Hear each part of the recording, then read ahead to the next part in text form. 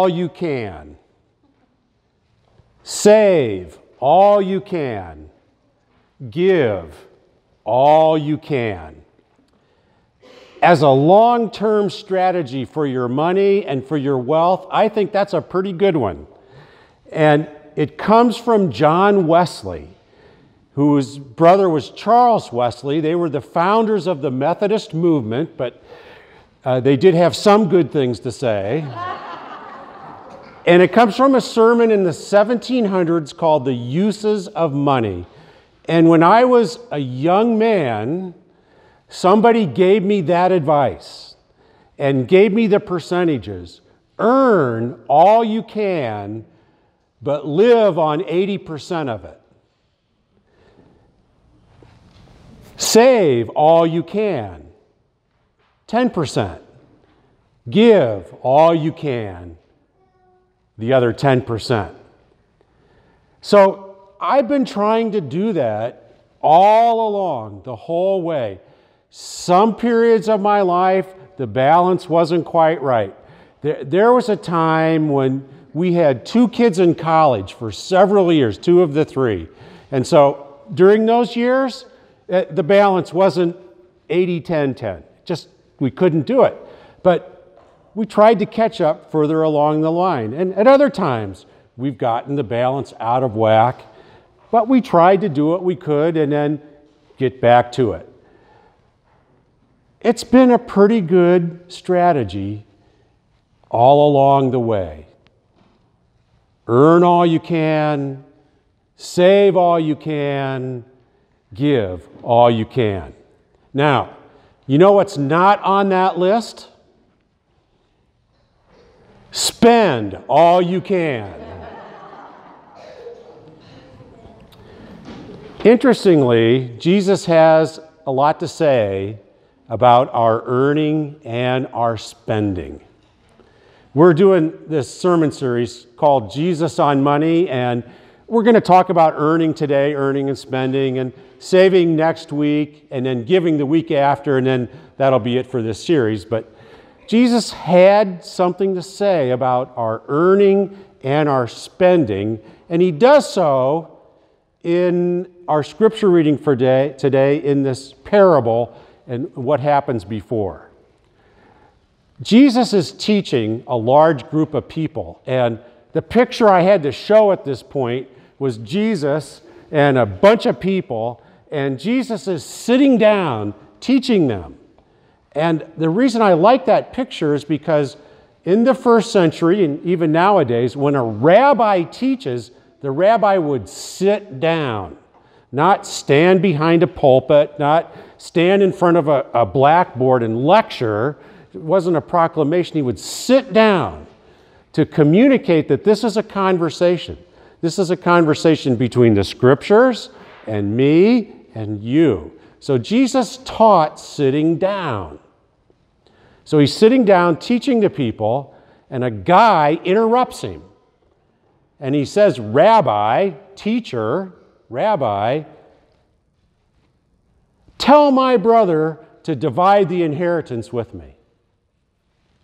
It's a family dispute.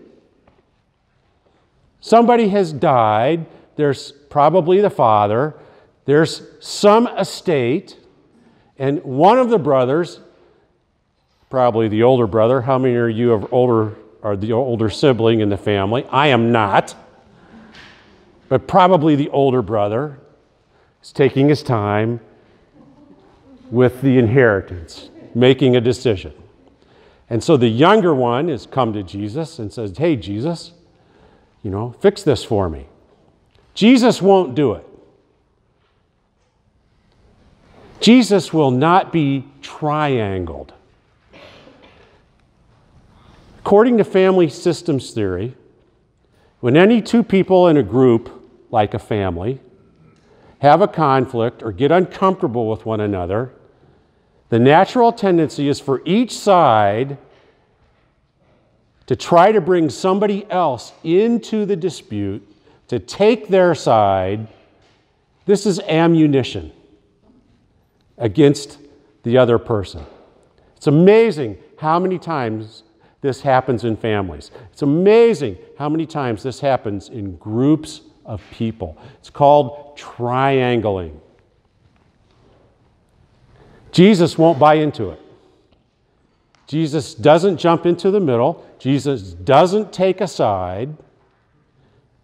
Instead, Jesus addresses the larger issue, which is what we don't do. When we're in these kind of conflicts, we rarely talk about the real issue. But Jesus does. And what he says is, be on your guard. Watch out for greed. Because life is not about the possession of things. The actual Greek word for greed is pleonexia. And I much prefer that word than greed. Greed sounds like a character flaw. It sounds like something terrible within us. But pleonexia sounds like a disease. Sounds like a condition or something that we catch. But he's really saying here is, watch out for pleonexia. And of course, he's not just talking about the younger brother. He's making a statement about the human condition. He's making a statement about all people everywhere. There's something about us. We're all suffering from pleonexia. And pleonexia is the insatiable desire for more. We just keep wanting more. And then he tells a story about somebody with pleonexia.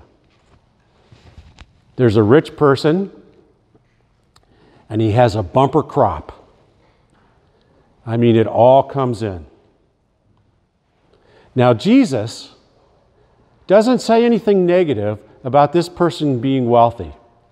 This person is a landowner. This person is running a business. He has hired people. He has invested in seed and cultivation. And now it's all paying off, and the crop is coming in. Jesus has nothing to say, nothing negative to say about having wealth, about wanting a future, about having a business, about making money, about making a profit. Nothing. This story he's going to tell is not a story about how this person becomes wealthy. It's a story about what this person thinks of his wealth. Earn all you can. There's nothing wrong with being productive in this world. There's nothing wrong with making things happen. There's nothing wrong with being ambitious and having drive and wanting to accomplish something. Earn all you can. Now, John Wesley in his sermon had some cautions about that. He said that, yeah, earn all you can. Use your God-given capabilities to their fullest, but don't earn in such a way that it causes damage to your body or your heart or your soul. And don't earn in such a way that it causes damage to anyone else's body or their heart or their soul. He's saying, earn all you can, but do it fairly and justly and with honesty and integrity. And it's not just about you, but pay attention to other people too. Earn all you can, but don't kill yourself in the process. And don't hurt other people either. So the guy has this bumper crop, and he starts to think.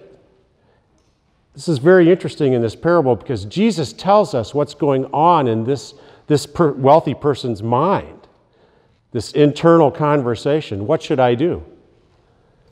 Oh, I'll tear down my barns and I'll build larger barns. and I'll store it all in there. And then I'll be in a position to eat, relax, it says. I'll be in a position to relax, eat, drink, and be merry.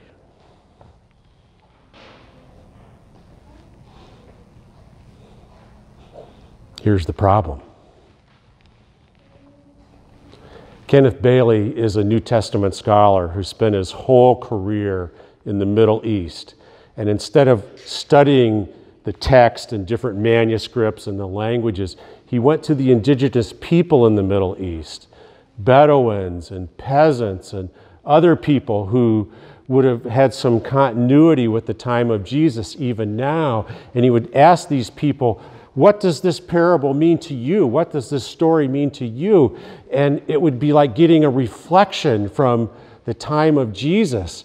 And they would tell him about this parable and say this, oh, how sad this is. This is a sad story because this wealthy person is only talking to himself. Where's his family? Where's his neighbors? Where's his community? He's only talking to himself. This is an egocentric conversation. He's only listening to himself. He has a bumper crop and he's not thinking at all about what he can do with it in terms of other people and how he can be generous and what other lives he can impact, or even expand the business and employ more people, or invest in other businesses, or nothing. What's his interest? Relax, eat, drink, and be merry. All he wants is to retire early and have a good time.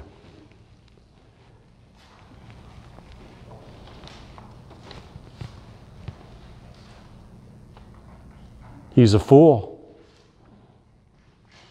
He's a fool because he thinks that life will be complete if he just has enough to retire early. He's a fool. Because he's bought into the idea that if I can just get it all in bigger barns, I'm going to feel fulfilled. He's a fool. Because he's left God out of his plans for the future. He hasn't included the God factor in this at all. He's a fool. Because he's accepted that the purpose of human life, the purpose of his life, is to accumulate and amass. The next line in the parable is this. Jesus continues the story and says, and God told him. It isn't that often that God shows up and directly speaks to people in Jesus' stories, but apparently this guy is so thick-headed, so determined. God tells him. Next two words are, you fool.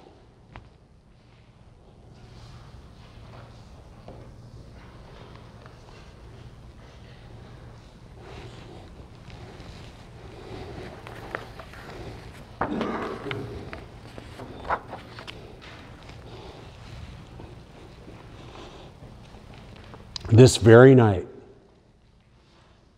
your life is demanded of you. The guy was planning for the future. He thought he'd have this forever. He thought he had enough to go on for years and years and years. And he didn't realize that his life was not his own. He didn't realize that his life was on loan from God. He didn't realize that God was calling in the loan that very night. And all these plans, look what you've prepared for. What's going to happen now? Your life is demanded from you tonight.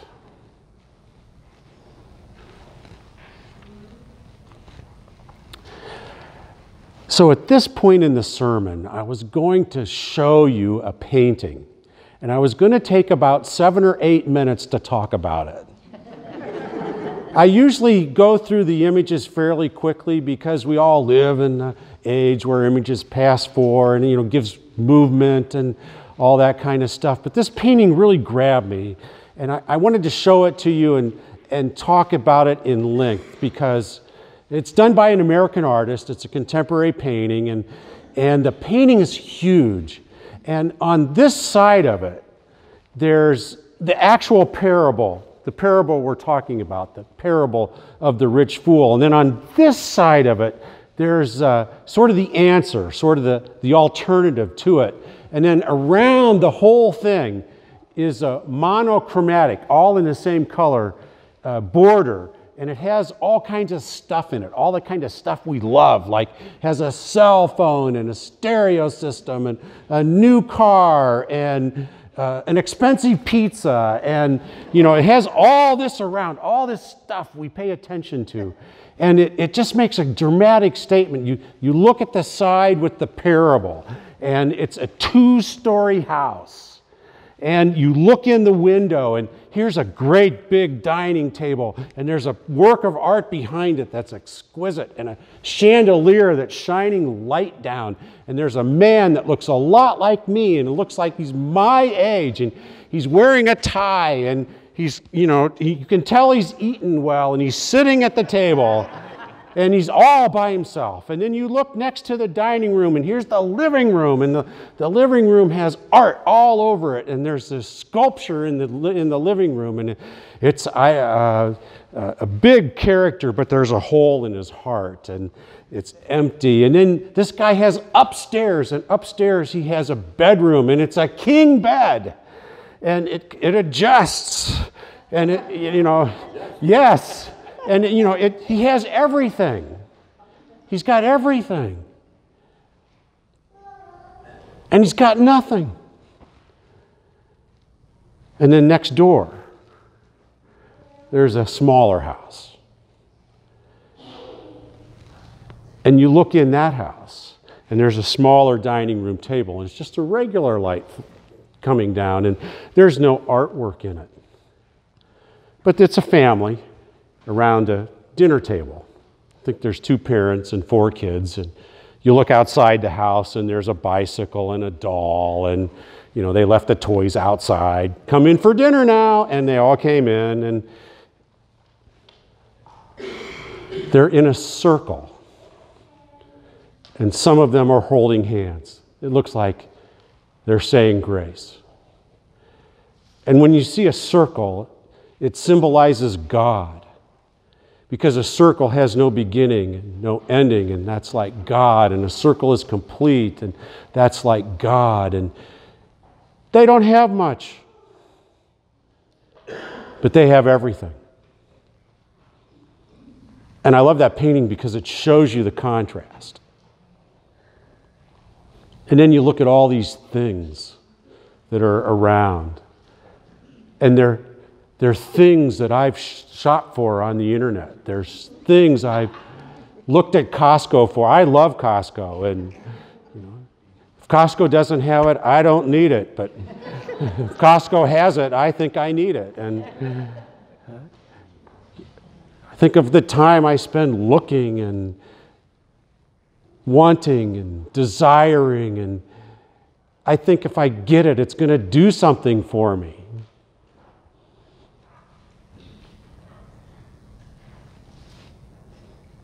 And maybe you're like that.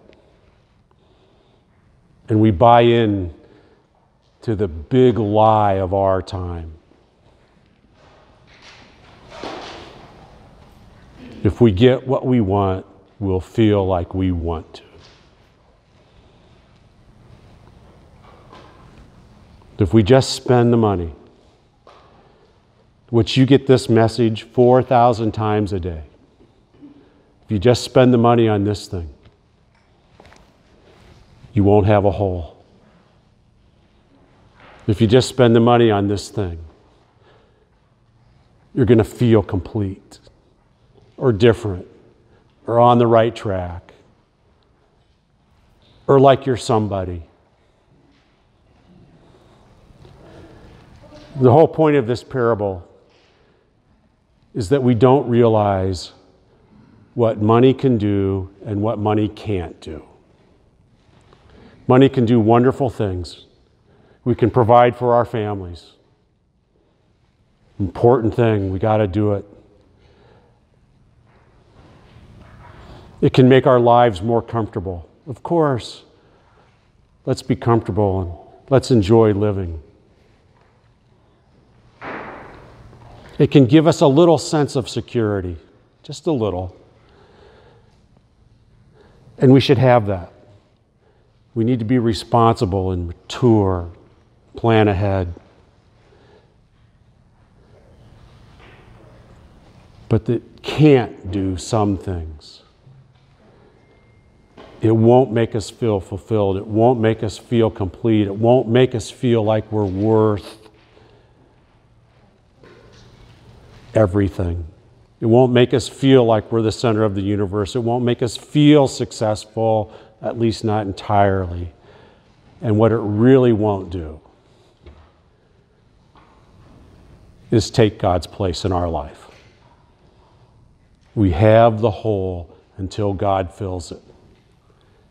And we can't believe the lie that if we just get the right things, we won't have the hole.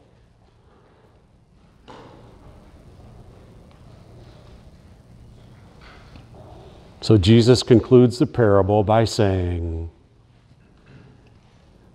what really matters, what really counts, is for people like you and me to be rich toward God. And what does that mean? It means the second home. The people God has given you to love. And it means getting out of that house too and sharing with the rest of the world.